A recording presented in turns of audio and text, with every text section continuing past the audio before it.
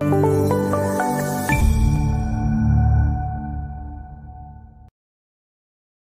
you know that a few common budgeting mistakes could be slowing down your debt payoff? It's true, small errors can really add up. Today, we'll dive into the top budgeting mistakes and, more importantly, how to avoid them. By making a few tweaks, you'll see a big difference in how quickly you move toward financial freedom. Let's start with a big one: not having a clear budget. Now, some people think budgets are restrictive, but they're actually freeing because they help you track where each dollar goes. When we don't track our spending, small costs add up, and we can easily lose track. Think of a budget as a roadmap. Without it, it's easy to get lost or go off course. Another common mistake? Forgetting irregular expenses. These are those costs that don't happen every month but still come up, like holiday gifts, car repairs, or annual subscriptions. A great way to prepare is to set up what's called a sinking fund. This fund is like a mini savings account, where you set aside small amounts each month specifically for those once-in-a-while expenses. When they come up, you're prepared, and they don't throw off your whole budget. It's about planning for the unexpected, so nothing catches you off guard. Now, let's talk about debt repayment strategy. A lot of people make the mistake of spreading their payments evenly or just paying the minimum.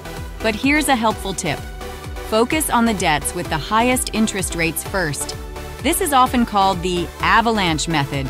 By paying off high-interest debts first, you'll save more money over time because you're minimizing the extra interest piling up. It may take a bit more effort to keep track of different debts, but the payoff is worth it. Here's another pitfall: relying too much on credit cards. Credit cards make it easy to overspend, even when we intend to stick to a budget. One way to avoid this trap is by switching to cash or using a debit card. When you physically see the money leaving your hands, it's easier to stay mindful and stick to your budget. Credit cards can be helpful if used carefully, but they're also one of the quickest ways to rack up debt if we're not disciplined. Now, let's discuss emergency savings, or the importance of having them. Even a small emergency fund like $500 or $1,000 can be a huge help when unexpected expenses arise, such as car repairs or medical bills. This cushion can keep you from reaching for credit cards or loans, which can add to debt.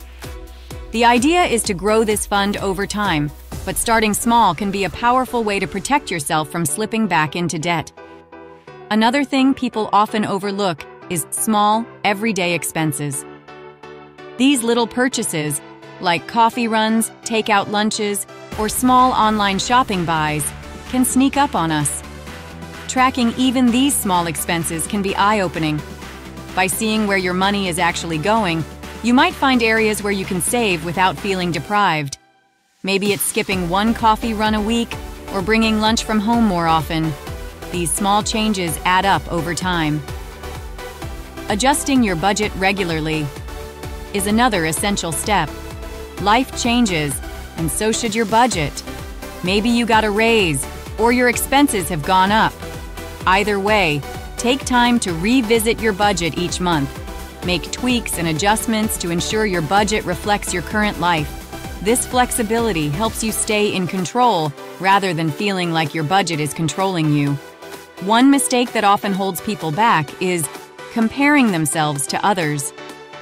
It's easy to see someone with a new car or taking fancy vacations and feel like you should be doing the same. But everyone's financial journey is different. Focusing on your own goals instead of comparing will help you stay on track and avoid unnecessary spending just to keep up. As we wrap up, think about the financial habits you'd like to develop. Proverbs 21:5 says, "The plans of the diligent lead to profit as surely as haste leads to poverty." Building strong money habits and avoiding these budgeting mistakes can set you up for financial success. Remember, each small step adds up, and the more you practice these habits, the easier they'll become. Thanks for tuning in. If you found these tips helpful or have questions, drop a comment below. And don't forget to subscribe for more tips on budgeting, debt payoff, and financial freedom. Let's keep this journey going together.